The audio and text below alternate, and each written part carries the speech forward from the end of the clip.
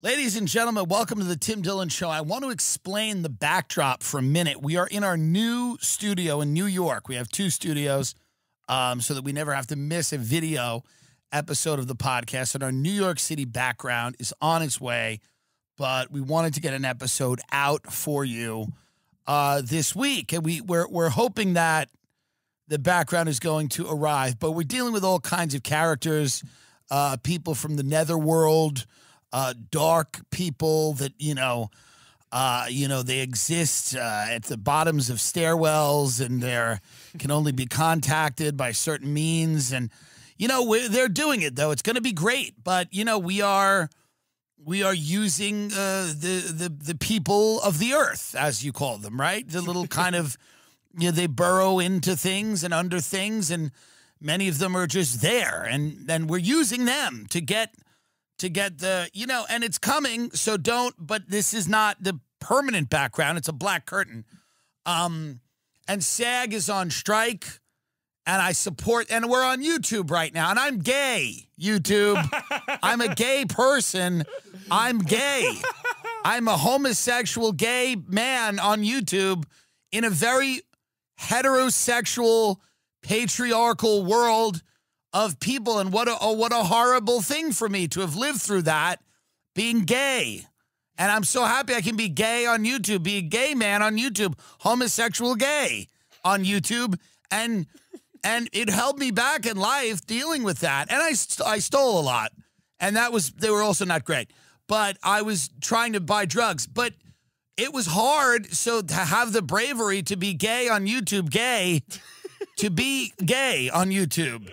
And to support the Ukraine, I don't even know. I don't question it at all. Every dollar I make, half of it, I should go to the Ukraine because I'm gay. YouTube on being gay in the Ukraine, which is something I would love to. I would love to be gay in the Ukraine if I could. And the only way I can is if they win that fucker. So that's all I wanted to say starting off the show. I love the new Little Mermaid. It's not black enough. To be honest with you, it's not black enough. The new Little Mermaid. It's actually not. I want it to be even blacker. And she has a lovely voice, that girl that's singing. It's beautiful. But I think it could have even went, to where it's almost uncomfortable for everyone. And that's what I wanted. But that's all I have to say because I'm here now on YouTube, and I support Fran Drescher, to the person who's doing this writer's strike. I do, and the SAG. She's in the union that I'm in, the Screen Actors Guild. Fran Drescher, who, if you remember, was in a show called The Nanny, and she was the star of the show. She was the nanny. And she is now the president of the Screen Actors Guild. And it's a great injustice what's happening right now. And I'm a little disappointed that Americans don't care about the trouble that actors and writers are having not making any money. Americans are like, hey, they're of the attitude. It's like, hey, fuck you. And all you make is crap that we don't want to watch. But that's not true. There's a few things that you like that could go away if this doesn't get rectified. There are. Those big budget Marvel movies you all like, you slumber into the theater like a herd of cattle and buy a bucket of soda with your kids and eat little hot dog donuts. They're going away. Hey, that's going away. It's not just Succession. Some of the things you like are the movies where cats talk to each other. You like that? That's out too. All the films where cats and dogs speak, because Americans they like that. Yeah. They like when cats and dogs speak to each other because they can in real life. But in the movies, they can't, and people like it.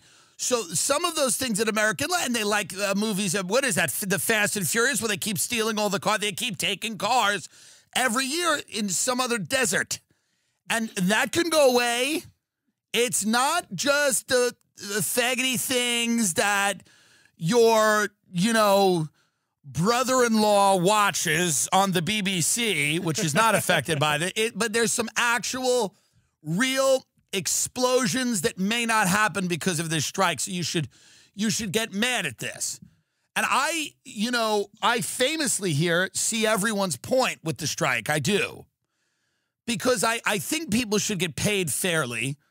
But then I look at what's happening. And let's take a look at Snow White. Snow White is a movie that is coming out now. It is a Disney film. It should be a hit.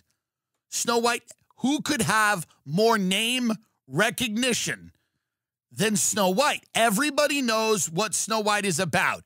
It is about a woman or a girl who is tempted with a witch who gives her an apple. Is that correct? Mm-hmm. That is correct. After that, I don't, but there's a wolf too. But everyone knows about it. It's big. And it should these remakes should just kill. There should be it should be on, if you don't fuck this stuff up, it should be easy. Snow White, get a wolf, get a bitch, get a witch. You're done. Get a prince, probably. Now, Snow White, you would think this would be the perfect time to employ little people. Not using the other M word. I'm on YouTube and I'm gay. But I'm using the word little people. Now, you would think this is 7 little actors can work. 7 little actors can now work. You would think, right? Wrong. Disney's live-action Snow White under fire for replacing 7 dwarfs with, quote, magical creatures of all sizes and genders. This, again, was the one opportunity for little people to have their moment in the sun, other than that role on Game of Thrones that he killed, Peter Dinklage. But now, 7 people get to have a potential shot. And what do? Make that screen bigger. Look at this freak show that they have. First of all, these are not dwarfs. There's only one dwarf. The rest of them look unkempt. They look homeless. They look diseased. You could have accomplished this by going to Seattle and grabbing 7 heroin addicts that were living under a fucking bridge. This is scary. This does not look like something kids would like. You should have little cherubic-like people. That's what dwarfs are. They're tiny, somewhat chubby, hardy, hardworking people. This is like a fucking unemployment line of scum. Every person here, what are they wearing? What are they dressed? What is this? Why are you destroying everything? This is so easy to not fuck up. You can have black little people. There's nothing wrong with that. Get all the little people of all the races, but they need to be little. Why is the guy in the middle with long hair being hired? What group is he in?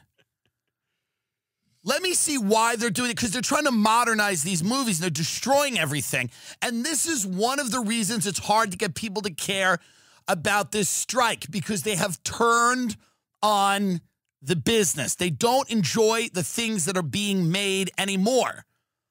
They don't care. And if you don't get them to care, you lose that popular support. Let's find out. Okay, quote, literally no offense to anyone, but I was a little taken back when they were very proud to make this bigger, when they were very proud to cast a Latina actress as Snow White, which, by the way, it's fine. That's fine. No one cares, okay? But you're still telling the story of Snow White and the 7 Dwarfs, he said in January 2022. I don't know who's saying that. You're progressive in one way, but then you're still making that fucking backward story about 7 dwarfs living in a cave together. What the fuck are you doing, man? Have I done nothing to advance the cause for my soapbox? I guess I'm not loud enough. In response, Disney said it was taking, quote, a different approach to avoid reinforcing stereotypes. Well, it's about... Christ almighty. So find out who said that, because they ruined the whole fucking movie. One guy said it. Somebody had a problem with that they were making a movie with 7 dwarfs. By the way, what? I don't even understand the negative stereotypes about dwarfs in the movie. That they work hard. First of all, if you remember, the dwarfs were not painted as one thing. There was Sleepy, Happy. There was a few of them. Jewy. There were a few different dwarfs, and I forget what they did and who they were, but they each had a specific personality and a specific thing that they did. Nobody was saying that, like, all the dwarfs are one thing. Is it, but all that they were just, they worked hard, right? That was what we knew them for, that they were workers. Why is that such a bad idea? Why is that what stereotype is being reinforced that they live in a cave? I'm so curious. Dinklage. Oh, this is Peter Dinklage. You know, I got to be honest. I'm not happy about this. And I don't want to go to war with him, but it's really like, what if there was a Disney film called Snow White and the Fat Faggots? If there was. No, I'm saying if there was. I'm not saying there is. If there was. And it was 7 fat faggots that were, like myself, kind of loud and vicious. Number one, better movie. Number two, why would I wouldn't complain about, like, what is he complaining about? Does Peter Dinklage not like that there are dwarfs? Does he not want them to, I don't know. I'm confused, man. He doesn't like the portrayal of the disability in the... What's the disability? Well, as what, though? This is what I'm trying to understand. And maybe he could help me understand this, because maybe I'm not understanding why he's mad. And maybe he's mad for a very legitimate reason. All I'm understanding is that there are people that are little. Maybe they don't like the word dwarf, but they are littler than other people, right? Mm-hmm. And Snow White befriends them. Right. What's the problem? I don't can you articulate why he's upset? If I were guessing, maybe he doesn't want his culture to be a Disney character. Dwarf culture. Here's the thing, man. Then don't make it. Or Disney's got to tell him, fuck you. Someone's got to tell him, fuck you, Peter. Hey, fuck you.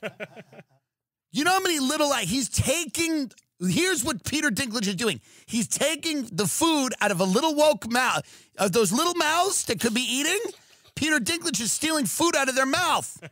There's 7, here's what Peter Dinklage is saying. I'm the only one that can be famous. Right. Just me. Sorry, everybody. We're shutting that down. You know how I was a dwarf in Game of Thrones? That's cool. Everyone else, we're closing the little bridge. The little bridge is going up, and no one can cross over it now because I'm already rich. So now there's 7 scumbags that are going to be in this movie when there were 7 actors that have probably been working their asses off. This is the fucking... Like, I would like to play the Cheshire Cat. That's like a Disney role for me that I'd love to play because it smokes and it's kind of nasty and but you can tell it cares about what's going on, you know? Like it's kind of cognizant of what's happening. Yeah, I like the Cheshire Cat. So this would be my role. This would be my role. This is what I would like to do if I was involved. If Bob Iger called me today. If he called me today, he'd probably try to get me to kill Fran Drescher. But if he called me today, they'd give Ray Kump a gun. They'd be like, Bob Iger hands Ray Kump a gun. He goes, do the right thing, Ray. Listen, what? Do it. Do the right thing. She's causing all kinds of problems, Ray. But so the Cheshire Cat is a role for me where I would go, God damn it, I want to be in that. We're getting ridiculous, man. So now we have Snow White and the 7 homeless people. Look at that. If I saw that crew, I would go nuts. Mm-hmm. They're going to destroy the company. Bob Iger is a good CEO. He cannot let this happen. They're going to destroy it. Now, The Little Mermaid, she was a great talent. She had a great voice. But every one of her sisters was a different race. It was like weird. Like one was like a Romanian gypsy and the other one, it's like, it didn't make any sense. So a lot of this stuff, by its very nature, doesn't make sense to anybody. We don't get it. So I'm just saying that it's a real issue what's happening right now with the strike. Now, get up, Fran Drescher. Like, because I am on strike now. I am. And I want to show up to the picket lines, and I want to show this support because I am striking. I won't work right now unless I'm paid. And I have some of my own demands that are outside of the strike. I'm going rogue. This is Fran Drescher the other day giving a speech about the strike. Yes, let's see it. I want to see it. You cannot change the business model. Here we go. Now, by the way, what's great about her, they're all acting all the time. This is the most. Now, I agree with a lot of what they want. Some of it I think is unrealistic. The studios will not budge on AI and, maybe not the size of writers' rooms. I do think they'll pay them more. I do think the residuals, they'll come to the table on that. But here's why it's the most insufferable strike in the world. Everyone is acting. Mm-hmm. Like when air traffic controllers go on strike, they're not acting. There's a strike every other day here in New York. There's an inflatable rent-a-rat, some unions picketing, the local whatever, they got the signs. The reason this strike is it's disgusting to people and grotesque is because all the people in it are like when Ron Perlman was like, Ron Perlman, you know him, the guy who plays a Hellboy and all that other stuff. He's like, because supposedly it leaked out that a studio head said, we're just going to let them lose their houses. We're gonna bleed them out. We're going to let these writers and on my Patreon, I talk a lot more about this in a little bit of detail. But he goes, basically, we're going to let them die. And he lose house. So now Ron Perlman came back and he's like, there's a lot of way to lose your fucking house, brother. Like he did like a thing where he's like, there's a lot of ways to lose your house. Basically a threat going, there's a lot of ways to lose your house. Like maybe I'll burn it down. Maybe I'll kill you. But he's an actor. He's not doing anything. He's kind of a puss. He's an actor. No offense. He could probably kill me, but he's not burning down Bob Iger's house. It's just not what he is. So they're all doing shit like that. They're all gonna go like above. There's a lot of ways to lose a house. You don't want to. It's like you're not the thing you pretend to be. Just focus in and try to get a good deal hammered out. She's also losing her mind. Now remember, and I respect Fran Drescher, but these people have not acted in a while, and it shows. Let's go to Fran. It has changed. And not expect the contract to change too. We're not going to keep doing incremental changes on a contract that no longer honors what is happening right now with this business model that was foisted upon us. Can someone write this for her, by the way? Can someone stop it? Can someone write this down for her? Because she looks like erratic and she doesn't know what's going on. And this is not a good communication strategy. I understand this is the way that they think, actors. They're all like, it's got to be all over the place. She's like, the business model is changed. But it's like, let's hammer out points, couple of points, couple of key points, point 1, point 2, point 3, point 4. Not this, I'm all over the place. I'm screaming and yelling. She looks like she's about to break out in a song. The studios are lying. It's like you gotta just, a little composure goes a long way. And I say that as a member of SAG who is striking, who should be heard. I have a strike platform, and it's controversial. And my strike and a lot of people aren't going to like it. My strike platform is, give the studios 90% of what they want. Let's take 10%. And many people do not like that. But I say, give the studios 90%. Let's take 10. Let's take 10. And that has been defeated. I have been called a scab. I have been called a bootlicker for billionaires because I have just suggested, it was a mild suggestion, giving the studios 90% of what they want taking the lowest earning members of SAG and putting them in not a slave program, but like an indentured servant, kind of working, maybe like a mentorship thing. And of course, I have been attacked for that. But no, it's at the end of the day, the Hollywood and the machine is going to shrink now. It has to. There's 600 shows. Nobody's watching a lot of them. There's a lot of people trying to make a living as an actor or a writer. It's not sustainable. Shows like mine cost a lot less to produce than these shows. We have more people watching this than a lot of the shows that are being produced by streamers for millions and millions and millions of dollars. Long-term, the sustainability of the business model is being called into question. And of course, the streamers are being shitty to writers and actors. They always have been. And let's see how much leverage the writers and actors have. I'd like to see them hammer out a good deal. I've offered to kind of go in and negotiate, but they're not giving up on AI. If every industry in the world is using AI, Hollywood's not going to take a moral stand. This is the business that raped children and threw women into the fire pits when they spoke up about anything except a couple of years ago. They're not going to be the ones to take a moral stand about AI. Like, they're not going to be like, well, you know, we care about humans and we don't want to displace any human beings. No, they're trying to accelerate AI so much that they never have to see another actor and writer again.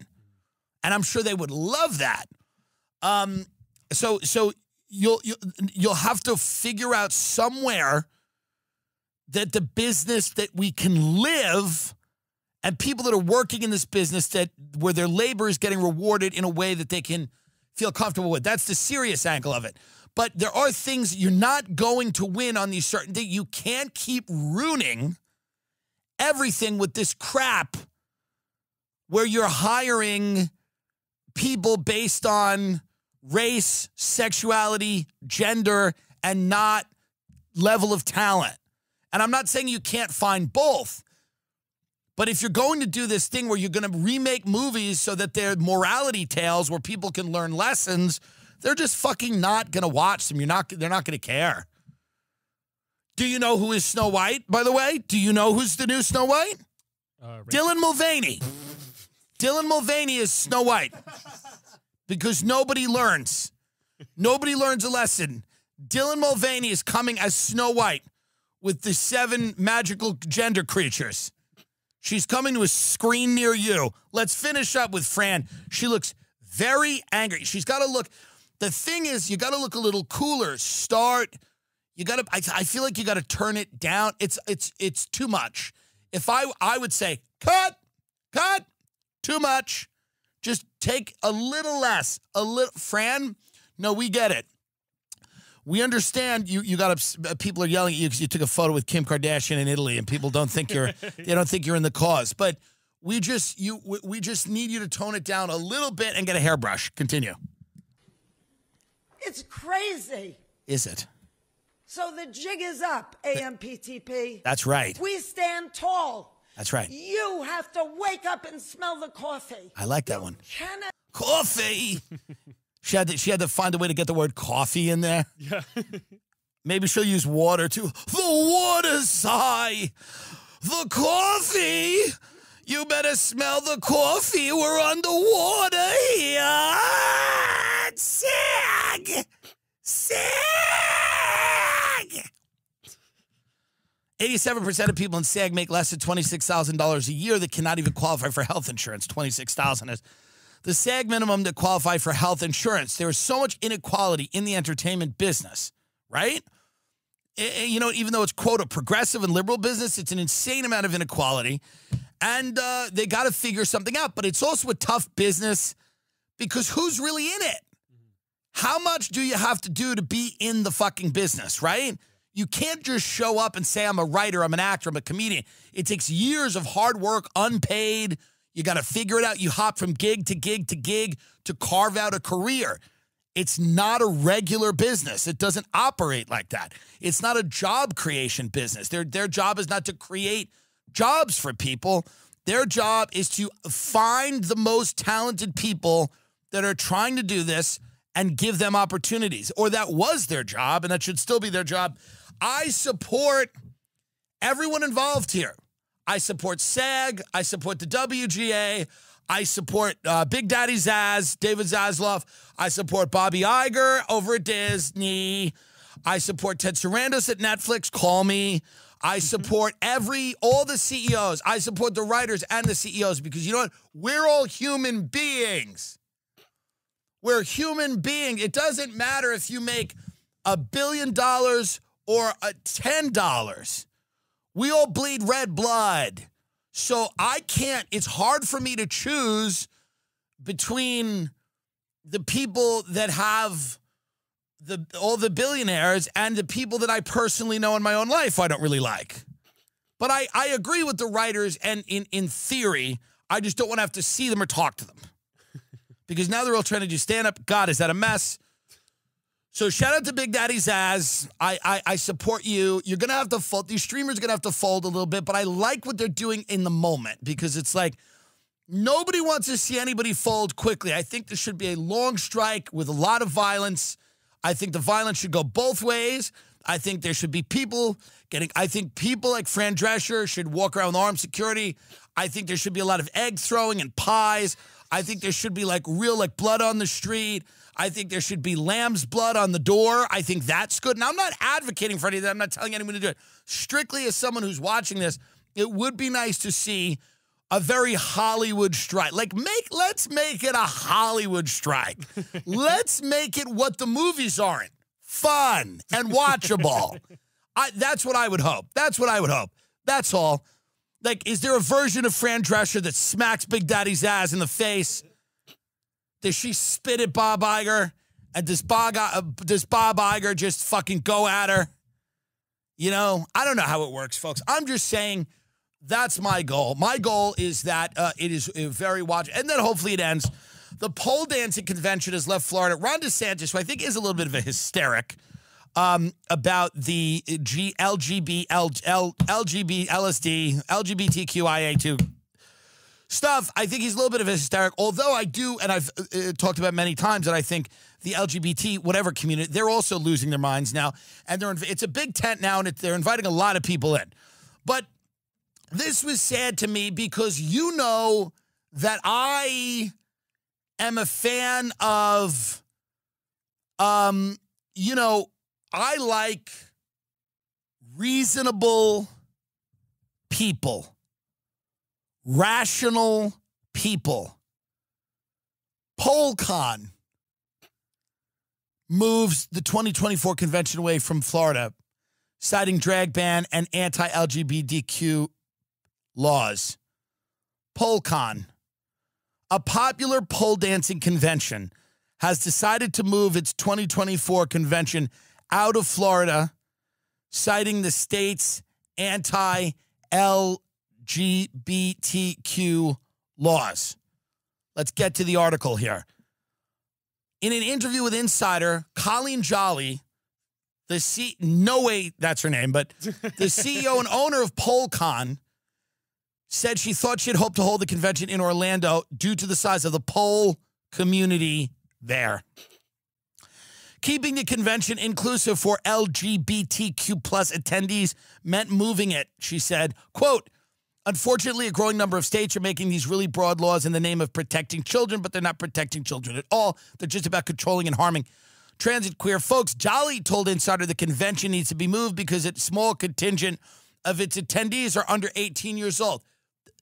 The 1,300-person event typically sells less than 10 tickets to minors accompanied by their parents. So what here's the deal. The idea that Florida is trying to make itself a state where minors cannot pole dance is insane. It's frankly disgusting. Because it is a sport, pole dancing. It's an art. My cousin and her children visited my Hamptons estate recently. It's not an estate. It is compared to you, unless you're someone, Here's the point. My cousin and her children were at my house. The first thing I asked, and I forget their ages, 7 or 8 or whatever, who cares, sweet kids. First thing I asked, are they pole dancing? Are they pole dancing? No, it's true. Are they pole dancing? Because it is a great, number one, it's exercise. So many of these kids are fat. Get them on the pole. get them on the pole young. So Florida is trying to make itself a state that does not welcome families who want to attend PoleCon. Families of people. Usually, here's the deal. Despite that, because the Florida law prohibits children from attending adult live performances, which includes drag shows, and some pole dancers perform in clothing that does not match their gender assigned at birth. So if you want to take your children to see pole dancing drag queens in Florida,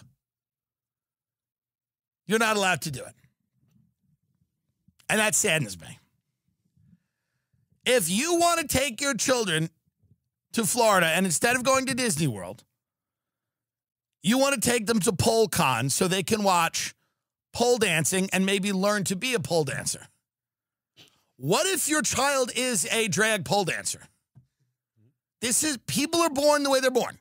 What if your child is a 10-year-old who comes to you and says, I am a drag queen, and you go, I support you, and you go, hold on, I am also a pole dancer, and I want to go to PoleCon in Florida where I can dress in drag and dance on a pole with my friends. I want to dance on a pole with my friends in drag. And if you're a parent, you have to look at your child and go, honey, yes, for Christmas this year, right after we get home from Mass, I will buy 2 tickets to PoleCon so that me, or 3, will bring your father and we'll all go down together and your father will watch you pole dance. Because this is crazy. This is a big thing for a lot of families. This might be the new Disney World in 20 years in our country. There might be more people going to PoleCon. PoleCon maintains that parents should make the decisions for their children for which showcases and workshops to attend during PoleCon. Right. Jolly wrote in a blog post discussing the decision to move the convention. This is not about drag. It never was. It's like, here's the deal. If you take your kids to PoleCon, you have to decide what is important for them to see and what's not. Some performances highlight Black and Latino online Latinx performers, while others have performers from the LGBTQ plus community. Other showcases are specifically for younger attendees to perform at. Other showcases are specifically for younger attendees to perform at. So that's for the kids who want to do pole dancing. I mean, if you're a cisgender straight person, you're probably not paying attention to these laws because listen, here's the reality. It's one of those there but for the grace of God go I things. First they came for kids who are pole dancing. And you know what I mean? And then what's next? The reason I have this article up, I do think DeSantis wants to make the country into a Christian theocracy, which I'm sure some people love. That idea. Of course, those people rape more children than anyone. That being said, the Catholic Church, that would be closing down those. That being said, this is insane. Who is taking children to a pole dancing convention in Florida? It's the craziest thing I've ever heard. And I read this article. I'm like, this is fucking a madhouse. So I do think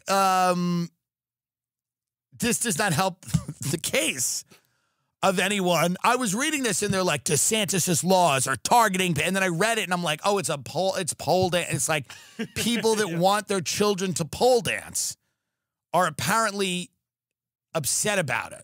About it. I'm not saying, I don't know if you should ban that. I think it's a bad idea for kids to start tinkering with puberty. It's a very bad idea. Should it be banned in all cases? I don't know. There's probably some extreme cases. But I just think this is funny that the example being used is a pole dancing convention in Florida where people are taking their children to pole dancing in Florida. Robert De Niro's grandson, and I touched on this in the Patreon, very sad, died by taking a pill that was a Percocet and that it had fentanyl in it. Now, they're saying that fentanyl is in 90% of drugs in New York City right now. It's crazy.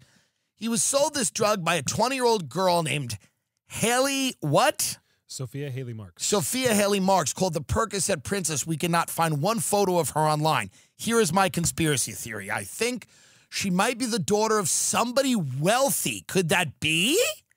Is that possible? Percocet princess who allegedly sold Robert De Niro's grandson drugs that led to his suspected overdose warned him, literally, I don't want to kill you. That's what she said. But then she sold him the fentanyl-laced pills. She's being held without bail on federal narcotics charges in Manhattan after selling fake oxycodone and Xanax with fentanyl in them to Leonardo De Niro Rodriguez, 19, R.I.P. He did not make it. Very sad. Rodriguez first texted Marks on June 30th asking him to buy, quote, 30s, blue counterfeit oxycodone stamp with the number, and she allegedly replied that they are potentially dangerous. Do you really need them? Marks replied, according to the criminal complaint. I don't want to kill you. I don't like serving you because they're not script, meaning not prescription grade. But she served him anyway. And now, sadly, tragically, he died. And this is one of those stories that, you know, makes you really think that, you know, if you're out there and you're struggling with drugs, you got to get help because there's too much shit on the street right now that can kill you. And not over a long period of time. We're talking pretty instantaneously. You take one Percocet. I used to take Percocet, and I never thought and I never felt that I was in danger from taking Percocet. I thought it was just a fun way to start a morning, and it's a good way to kind of get into the day. You drive to work, you scratch a little bit, you get an itch. But, you know, Percocet, to me, was never like, oh, you're going to die. Vicodin was never like, oh, you're going to drop dead. Oxys are a different story. Certainly oxys that are laced with fentanyl are a different story. A lot of kids right now are taking very severe and serious drugs and dropping dead, and it's fucking very sad. And I don't know what's going to happen to this chick. I don't know what's going to happen to her, but she's going to have to go to jail for a long time. She's going to have to go to jail, but I don't know if that's going to happen in this state. They might put her right back out on the street. But we talked about on the bonus episode, like, what would they do in Singapore? How would they handle it? They would hang her in Singapore.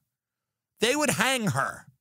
And I'm not saying that that should happen, but that's interesting.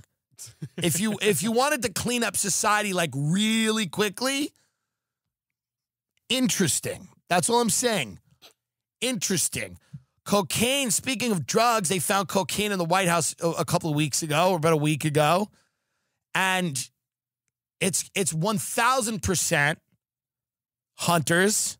There's no way it's not Hunter. There's zero way it's not Hunter Biden's coke. Zero. Look at Hunter Biden. Get the video up of him on the White House. He's on a balcony, and he does what every cokehead does, who's like sweating and they don't quite know what to do with their hands. He's a little manic, and he puts his hand through his hair. He's still actively using drugs. I'm going to go out there and say it. I have no proof of this, but it doesn't matter. Hunter Biden is still using drugs. Let's look at Mr. Sober right here. So this is an event at the White House where Hunter Biden, I'm telling you right now, he's high on cocaine. You don't have to believe me. Yeah, he's high on cocaine. He adjusts his nose right there, too. You see that? Yes, because he's doing cocaine. And they know, Jill knows. And there's another, get it? There's another video of him as well. Like, look, here he is. Yeah, there he is. He's still, there he is. There he goes. Yeah. Yeah, he's getting, now where's he going? Where's he going? Where's he off to? Where is he going? Okay, I'll see you later. Then he goes with the wife, and now he's out. Where is he going? The party's on the deck right there. Right? Isn't that where the party is? Where's he going? Why is he leaving his entire family, including the president and the first lady, are standing on that balcony? The party's on the balcony, Hunty baby. Where's he off to? Could I guess? He's still on drugs, and this is unfortunate. This is unfortunate. He probably knows that Percocet Princess. She's probably on his laptop. But no, there's no way he's not. And by the way, I would also be on drugs if we were trying to present my father, who's riddled with dementia, as an appropriate candidate for the I mean, it's great. You got to think about, the level of fraud you have to engage in, forget politics, to just pretend that Joe Biden is a functioning adult. The level of censorship you have to engage in is North Korean draconian censorship. Bottom up, top down, everybody's got to be silent. You got to go at everybody, random comedians, slash somebody here, demonetize, age-gate it, make people sign in. You got to really chip away at people's free expression, because this is a guy that's clearly, in some state of cognitive decline. And his son is there doing cocaine, and Jill doesn't look happy. Jill doesn't know what's going on. And Hunter is fiddling with his nose. If I was Hunter Biden, I would never touch my nose. Just because even if I had an itch, I would know the implication. The implication is bad. And I wouldn't leave anywhere. If everybody was on the balcony with the kids, I would stay on the balcony with the kids. I would not leave, because I was an addict. It took me years and years and years to get over that. When people look at you, where you going? How have you been? You know you're an addict when, for Christmas, instead of getting cash, you start to get gift cards. Gift cards mean that your family thinks you're a junkie. Now, maybe not anymore because it's more digital and those are more common, but back then they were not as common. It was the first generation of gift cards to come out, and everybody was like, oh, Timmy's having problems. Give him a gift card. You can go buy a CD at the wall. Here's a gift card to Sam Goody. And, of course, we'd use them to cut coke up. We ain't going to stop us. But it takes a long time after you've reestablished yourself to gain the trust back of people. Now, imagine you had documented every bad thing you had ever done on a laptop. Every hooker you ever fucked with a gun to her head, driving, at crazy speeds, whatever he's documented on his laptop, okay? He will never in his lifetime, in 10 lifetimes, he will never be trusted again. This is a man who hooked up with his dead brother's ex. He will never be trusted again. This will never happen. Never, ever, ever, ever, ever. He knows that. He knows he'll never get it back. The trust, he will be, and it's unfortunate, but he'll be looked at as some type of crackhead forever. So someone like that in his situation, it seems like, the motivation for them to stop is low. Because he knows it's hard to get it back. And he knows whatever scams they were running with Burisma, that energy company in the Ukraine, they can't do that anymore. Everything's out in the open. He knows that. Speaking of the Ukraine and Russia, we're now sending cluster bombs. We're sending cluster bombs to the Ukraine. This is a good idea. Cluster bombs to the Ukraine. Russia will also use cluster bombs, by the way. Vladimir Putin warned on Sunday that Moscow has, quote, sufficient reserves of its own cluster munitions. Yeah, baby. So if you haven't paid attention yet, we'll sum it up for you. We do not want this war to end. We are scared. The Russia-Ukraine war is the Defense Department's SAG-AFTRA strike. They do not want it to end. They're not coming to the table. They don't care. They're upping the ante. Here's cluster bombs. They know Russia's got cluster bombs. As long as people are dying and people are building weapons, they win. That's all they're concerned about. The minute things start to look like they could be moving in a direction of peace, we will stop that. We will get in the way of that big time. There's absolutely, we have zero interest in that. Ukraine could use an increasing number of cluster bombs as its stockpiles of conventional shells run low. As it looks, so Ukraine is no longer winning the war. For a while they were, now they are not. You know, Putin goes, we have our own cluster munitions. You know, if they do something, we're going to do something. If they do it, we'll do it. And this is going to be a failed state. It's probably going to be a frozen conflict, meaning like nobody actually has a decisive victory. Hard to win the war, hard to win the peace. And it just becomes a perpetually dysfunctional state. And the war kind of goes on and it sucks up time and resources until, I guess, one of those governments is potentially overthrown and somebody comes in there. I don't know. I don't know. But I just think that it's funny now because we started this just like COVID. We were like, 2 weeks, we'll stop the spread, we'll slow it, it's fine. We started this going like, yeah, well, we're supporting the Ukraine. They were invaded by a hostile country, which is true, absolutely true.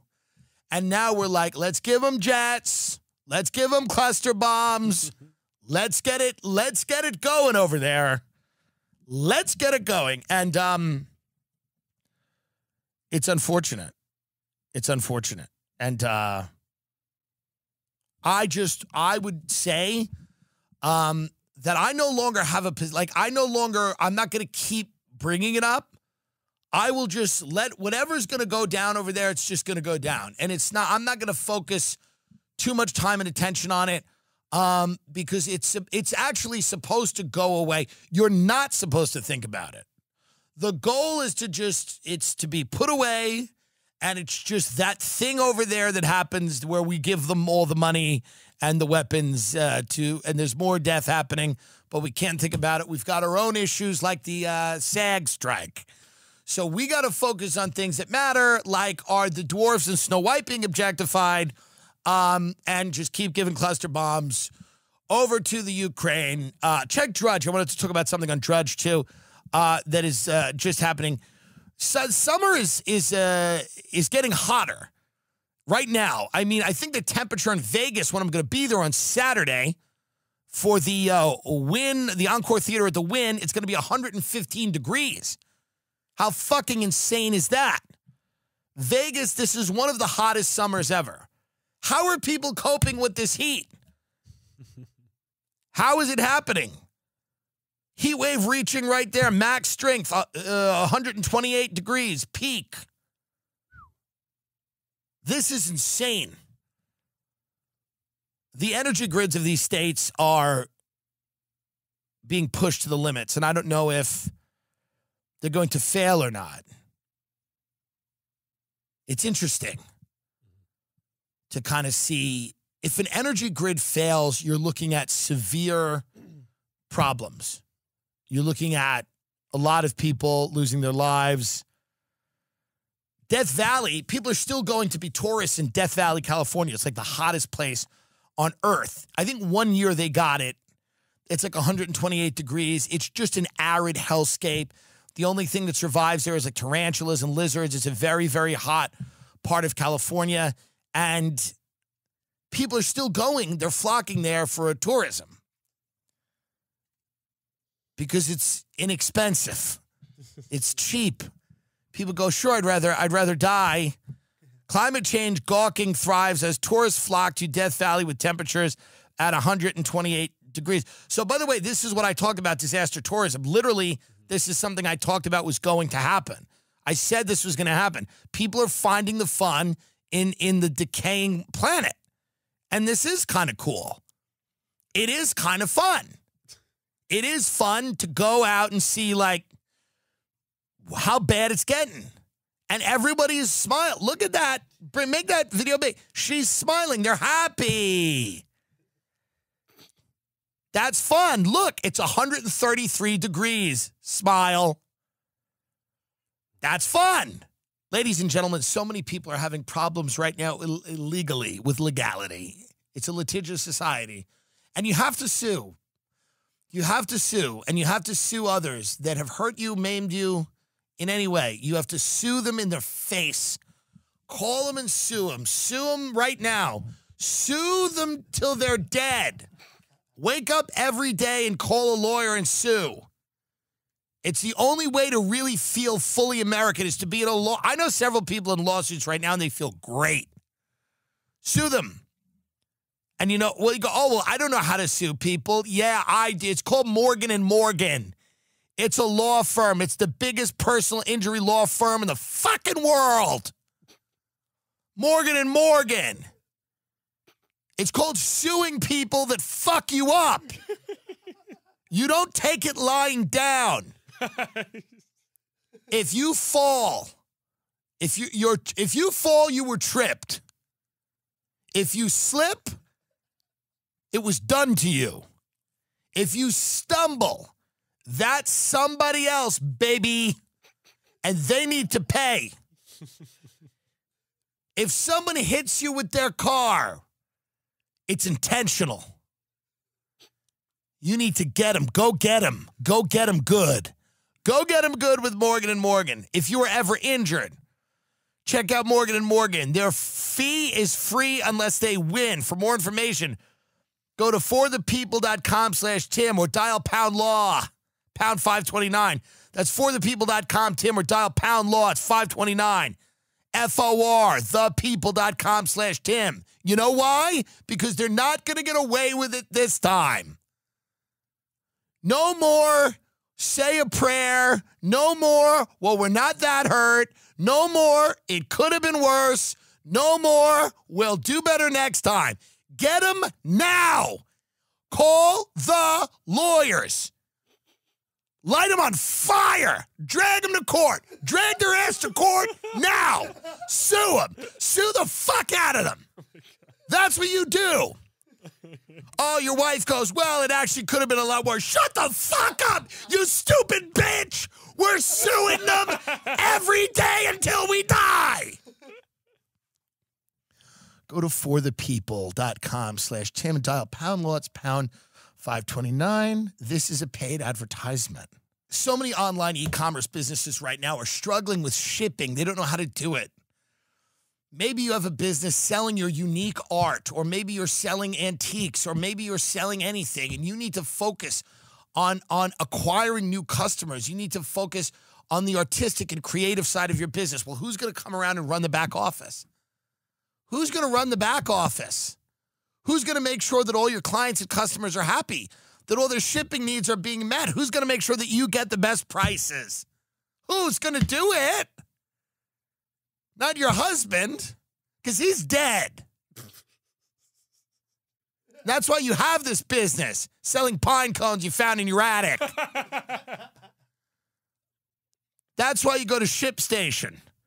If you go to shipstation.com and you use the code Tim Dillon, TIMDILLON, all of a sudden you have this effortless integration everywhere you sell online, including Amazon, Etsy, eBay, Shopify, and more. Manage every order from one simple dashboard. Print shipping labels. Easily compare rates and delivery times to optimize every shipment. Automate delivery. It shouldn't be driving you nuts. You should be focusing on the stuff that makes you money. Finding the pine cone and making it a Christmas tree. You paint it and you dip it in glitter. And then you sell it to people so they can give it to their autistic children. But what you need to do, there's nothing wrong with that. But what you need to do is focus on the back orders, the back office.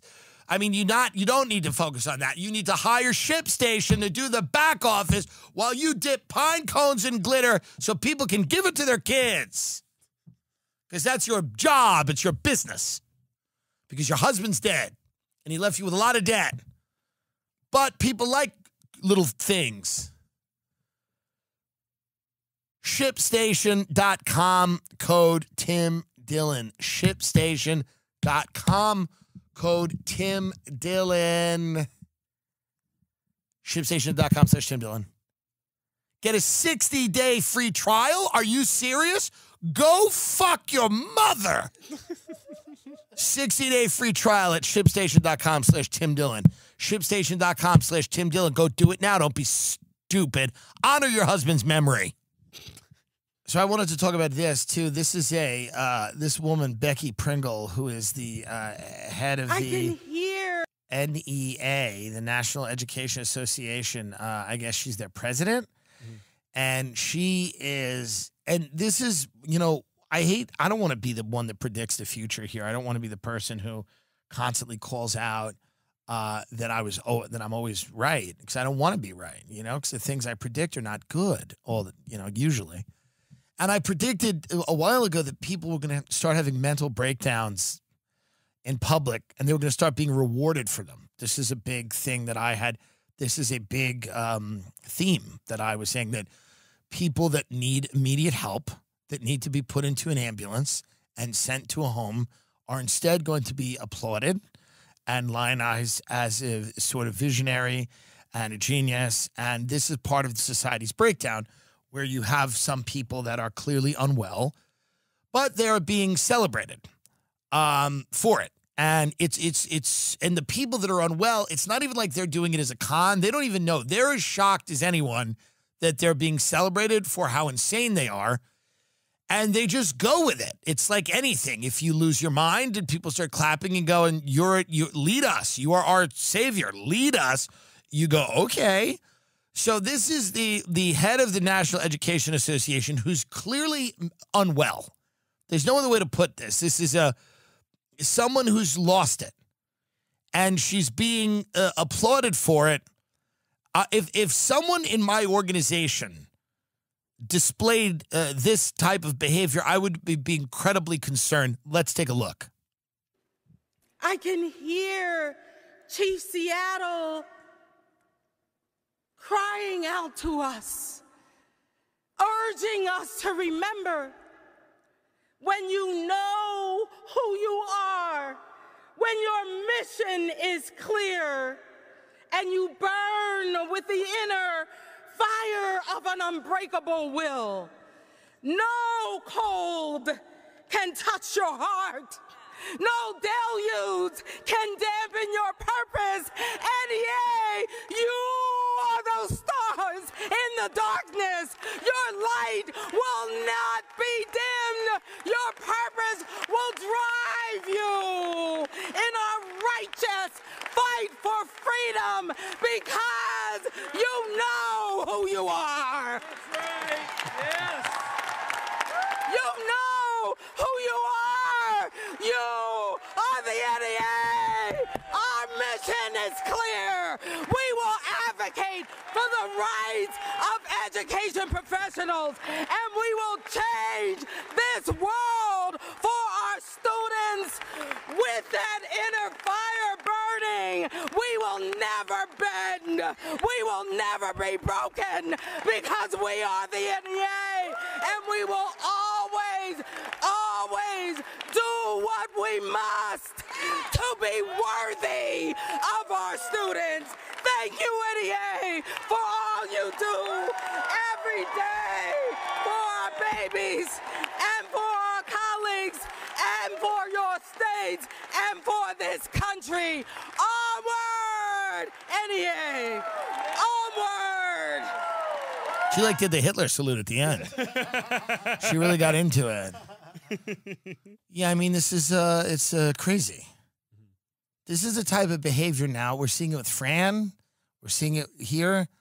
We're seeing a type of hysteria that is a certain mania, manic behavior that is being mainstreamed in American society and applauded and celebrated. People like this, and they go, this is good.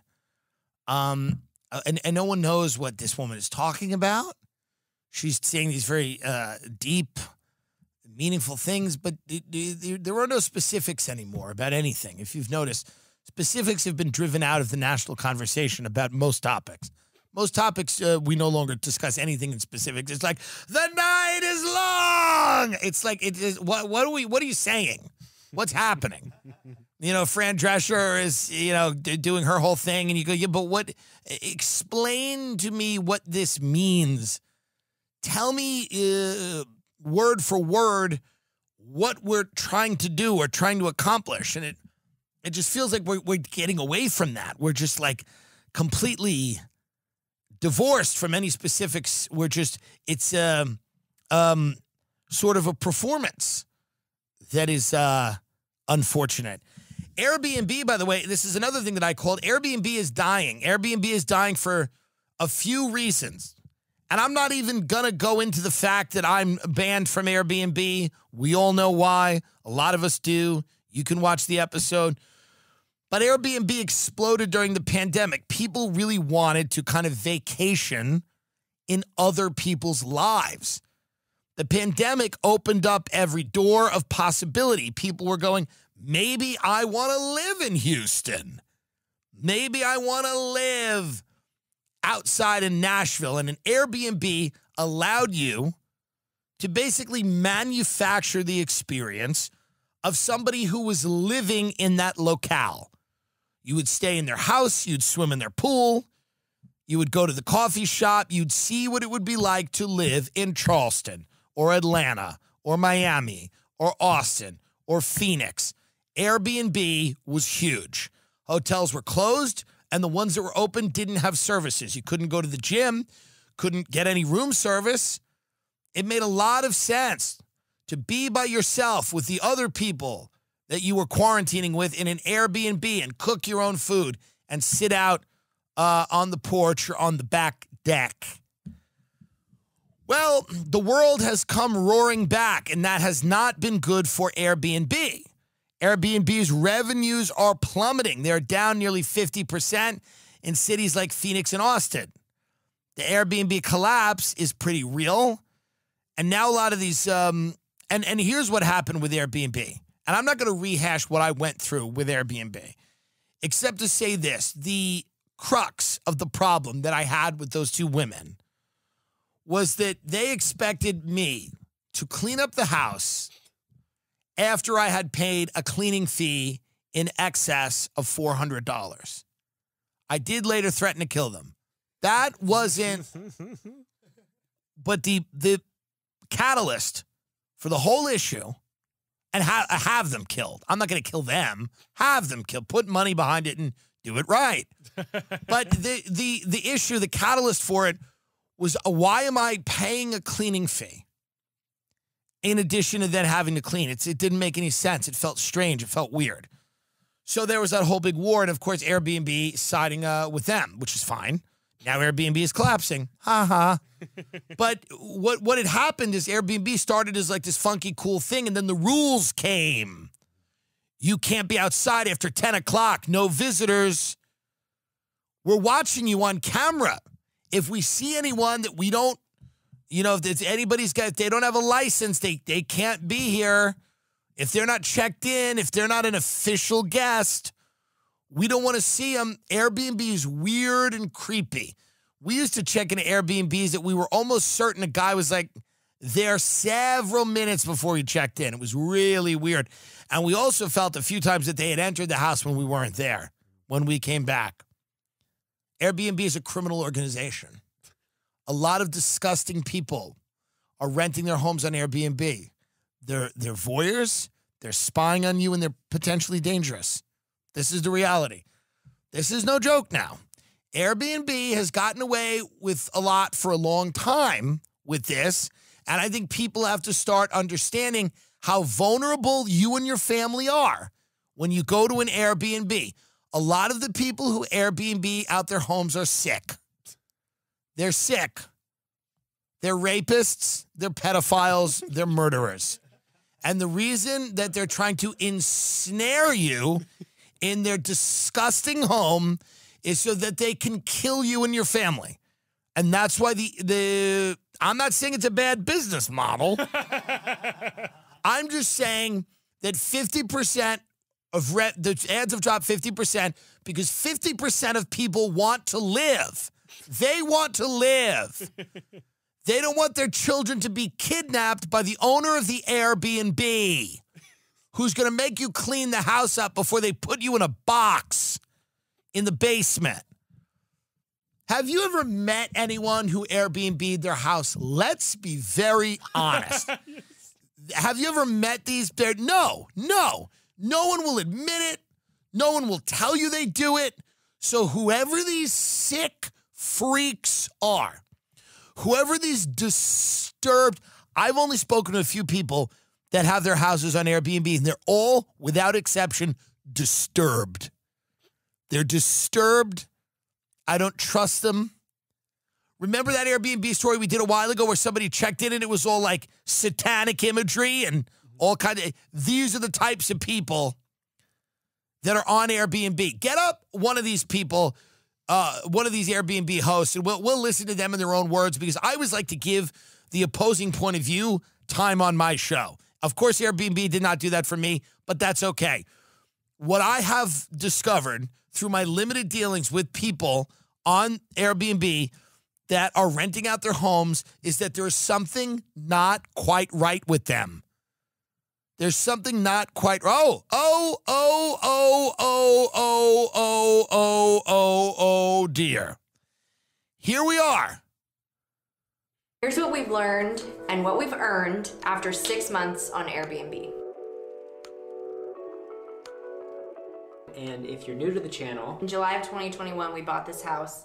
This is and it. We renovated Hold it this for for a about minute. 3. So what this is interesting, because this is, again, this is a pandemic thing.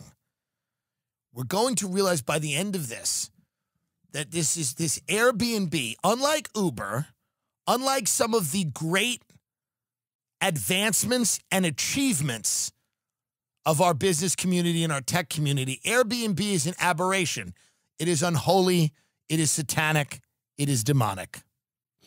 3.5 months, and then launched on Airbnb in November of 2021. and we documented that entire experience, and we have a weekly vlog series about what it's like to own an Airbnb in the Joshua Tree area. So if you're curious These about were not the two, by the way, the two people they were lesbians. Yeah. The two people that I had issues with on Airbnb were lesbians. And so it's not them. But this is what happened at Joshua Tree. A lot of people started coming up with these Airbnbs because everybody wanted an escape. And Joshua Tree, for a certain type of person, is a great escape. And I would like to know what they learned. What did they learn? What does a couple like this learn when they do Airbnb? Because usually the party line from all of these owners is that nobody respects my house. I just opened my house and people showed up and they started eating and living in it. I just wanted to make a little money, but people started showing up shitting in my toilet. Yeah, you rented out your house, you pig. People showed up eating and shitting in my house. They're all angry that people dared to do the thing they paid to do, which is live in the fucking house. This first section's on deep cleaning, why it's necessary. This Okay. is the first thing they learned. Yeah, let's hear why that's necessary. Deep cleaning is a must. We self-manage our property, so we come about once a month and do a deep clean where we just pull up all the rugs, get under everything, and just really make sure that the house is being maintained. Our cleaners really let us know what's going on in the house, kind of surface level. It just allows you to look in places that your cleaners don't normally do, and it's your house, so you know if something's wrong, something's out of place, something's going to be an issue. These people they're neat freaks, but they're clean freaks. They're sick. There's something wrong with them. I love how they're like, we self-manage, and then they're like, our cleaners. It's like, we do everything but clean. That's what them Mexicans are for. These white devils, they're obsessed with they're sick. Do you see in their eyes how sick they are? They're sick in the head, these people. And they're obsessive about their fucking shit house. And all they care about is, like, how spotless it is. Keep going. So, yeah, here's more cleaning. that leads us to cleaners being the most important piece of your puzzle when it comes to your Airbnb. I cannot stress that enough. We had some issues in the beginning trying to find a great cleaner out here in the high desert. So you definitely have to weed through the weeds to get to the gems. It's a work in progress always, because maybe something is out of place or whatever, and it's always communication is key when it comes to your cleaners. And if you have a management company, don't even listen to this, because they're going to be dealing with your cleaners. But if you are managing it yourself, that's like one of my full-time jobs is managing this house. So I'm always, Michael too, always in constant communication with our cleaners and them letting us know what's going on and just making sure that I'm sorry. There's a spill in the sink. There's a spill in the sink. Do something. Constant communication with the cleaners. Lucky cleaners, huh? But these are the types of people. This thing where this group of people, there's a certain group of people who they gave their lives meaning by buying and renovating a house. It's strange. And then opening it up for other people to live in, and they're perpetually unhappy because they can't afford to live in their fucking house because they think this get-rich-quick scheme causes these people to renovate this house, make it really nice, and then do what they never wanted to do, which is open the doors to other people, and then they become angry at their guests. They become enraged at their guests, like they've done something wrong, and they write all these passive-aggressive rules, and they tell them, it's basically like, hi, thanks for checking in, now fuck you. And let me tell you why. I'll tell you why. Look in their faces. They're unhappy that other people are coming into their home. Here's the section on reviewing bad Airbnb guests. This is your situation right here. For the first few months after you've launched your Airbnb, you're really relying on reviews and you're terrified of getting bad reviews, right? But there's a thing called bad guests, and they'll happen. And you're going to need to speak your truth when you have a guest that didn't follow the rules. That is a huge thing that we've learned. We've had a couple bad guests and we've given them decent stars as far as the review, and then within the review we say like what's up, what happened, so that other hosts know maybe we don't want to book them, or like caution when booking them. Because we know we rely on, when somebody requests to book our place, we look at their reviews. And so at first we didn't realize how important that was, but now that we've had bad guests, we realize just how important that is. And just stepping your ego out of it, that's a big lesson. Yes. Removing your ego and just being like, hey, these are the things that, you know, didn't really line up with our checkout policy. Just do them in a nice way. Because our checkout policy, right? Because they want you, before you check out of an Airbnb, they want you to clean the entire house. You know, they take every bottle of water. God forbid there's a bottle of water in the refrigerator that's half drank. That's all got to get thrown out. The garbage has got to be out. The entire house has got to be cleaned, even though you paid a cleaning fee. Every towel's got to be washed and folded. It's like, guys, what's the fucking point? That's why the revenues are down 50%, and people like her and him are going belly up. And I love that. Pitch the tent. Because this is what's happening. These people are out. They're being driven out of the market. They're being driven out of the market because they have a sick and twisted obsession, okay, with this weird curated experience they're trying to give people that require, like when she's like, you didn't follow the rules. You see her face when she said that? You see her face when she said that? These are power-hungry psychopaths that own these things. And when she said that, you didn't follow the rules, what she was basically saying is, I get to boss other adults around. I get to give them bad ratings. I get to give them a report card. I get to give them a report card because they didn't follow the rules in my shitbox and Joshua Tree. And you could slip out who they slip out every now and then who they really are. It was very hard to find a cleaner in the high desert. You got to weed through a lot of weeds. It's very hard to find a slave in the desert. Can't find any slaves in the desert. There's not enough good slaves in the desert for me. All right, let's finish up with them. You don't need to piss anybody off. If you need a vent, go to your journal or your best friend, not Airbnb like it's Facebook. You know what I'm saying? Yeah.